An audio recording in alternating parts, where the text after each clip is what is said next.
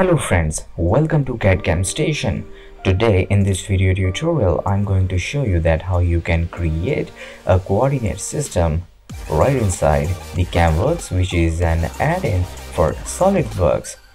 So before starting the video, I would like to request you to please subscribe to my channel, hit the bell icon, share with your friend, like the video. This is most important, okay?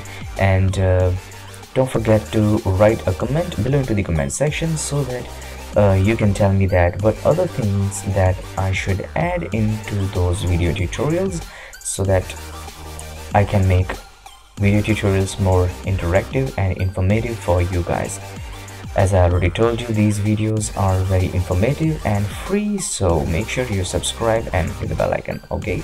So without wasting any time, let's get started. So as I already taught you in the previous video that how to configure your machine, then how to add a stock material on your main component, and now is the time to show you that how to add a coordinate system on your main component. This is very important step because this step, which is the coordinate, adding a coordinate system on your main object, defines or allows your CNC or VMC from which point the tool should start or take a reference. Okay, so this is the reference point. Like as you can see here, I have created a custom coordinate here. I will show you that why I created this. So tool will automatically use this reference point to work around this main component. So as you can see here, after creating the stock material, let me just give you, okay, so I will tell you again. So here is in the coordinate system, when you double click on it, you will see the method of applying coordinate system. When you, again, if you noticed, when you double click on it, that it will automatically appears there is a coordinate system whose z direction is an upward direction, same as you can see here in the SolidWorks window. So in the method there are SolidWorks coordinate system. What are these? So basically SolidWorks coordinate system is the coordinate system which you have created, a customized coordinate system which I have created here. You can use this. Under this you can create as many coordinates as you can wherever you want. When you click on it, it will display all the coordinates. Like here, as you can see, it will display all the coordinates. If you defined other coordinates here at the same time, it will show all the lists of coordinates that you have created under the SolidWorks coordinate system. Once you have selected the coordinate systems of your choice, click OK. It will create the coordinate system at that point. The other system of defining coordinate system is the user define. There you will get a plenty of options like entity. For example, at present it is a custom coordinate point. You can select any other coordinate like here, or vertices. Like if you just delete this and select another vertex, it will shift to that point. Okay, you can again change from here. You can see there is an axis option. You can change the direction of x-axis wherever you want it. Like here, you can toggle the direction of x-axis. Then you want to change the direction of y-axis, select this box, select the direction in which you want to move and toggle its direction, as simple as that. So this is the entity method. So another thing is the part bounding box. What it does, as you can see, there is a part main component with which we are working. When you select it, CamWorks automatically generates the box around the perimeter of the main component, and as you can see from the front, like here, it will generate up to its total length and width and all that.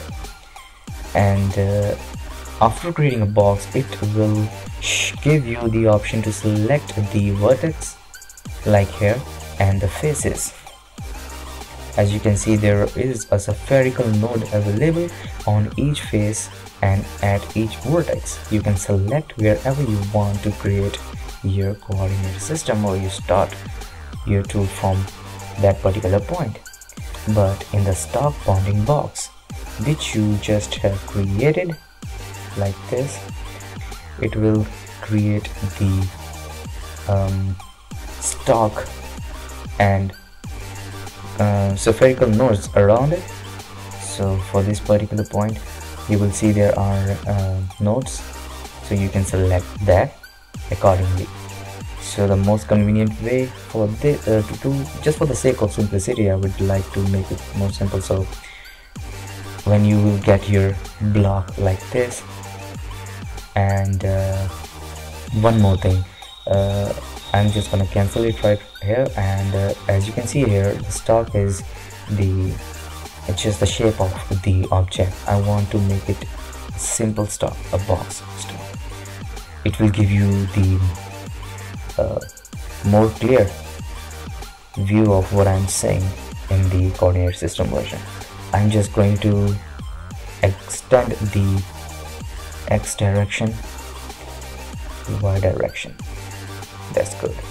Now click OK. Now when you see there is the stock available extended around the body, now when again I'm getting into the coordinate system and user define, so this is where the part bounding box and stock bounding box going to work more clearly for you. When you select the part bounding box, it will create the stock according to the perimeter of your object, whether it is circular or whatever the shape is. It will just touch the outer perimeter of your main component and create a stock around it. When you select the stock bounding box like this, it will use the stock which we just created before. You see, this is the difference between the stock and the part. Okay, stock is the custom block we created, and part bounding is the just the close perimeter of your main component. So select or choose whatever your requirement is. Just for now, I'm just selecting the stock bounding box, and I'm going to start from the bottom center like this, and I want to change the orientation. I just wanted to, or you can just simply place it as it is. Okay, because this is a symmetrical or just a perfect square, so you can place it whatever the position you want. But if it is a rectangular shape, then you can change the XY coordinate accordingly from this system. So once you are happy with your coordinate system, you can simply click OK, and let me just hide this coordinate system which I have created here. So now again back to the coordinate system. So this is how you can create your coordinate system in the CamWorks. Okay, so as I already told you, whenever it is required, you can again change the coordinate system from there. Okay, so you just have to simply double click on your coordinate system, and it will again give you the options where you want to place it. You can simply place it on the top, on the corner, just like that. So whatever the node you are trying to select or you selected, the tool will start from that point and take it as a reference and create a toolpath around your main component. So this is it, my friends, for this video tutorial. I hope you understand that how to create a coordinate system around or coordinate system inside the CamWorks, and at which place or at which node you want to place your coordinate system. So this is very important to start with in CamWorks. So if you don't understand that what I have told you here, so you better be check my previous video where I have told you that how to set up your machine setup and then stock, how to create your stock. Then this video will definitely make some sense for you if you watch my previous video. I will provide the link below down into the description so that you can easily reach out to me at that point. So I hope you enjoyed this video, so make sure you subscribe my channel, and don't forget to write the comment, because it will make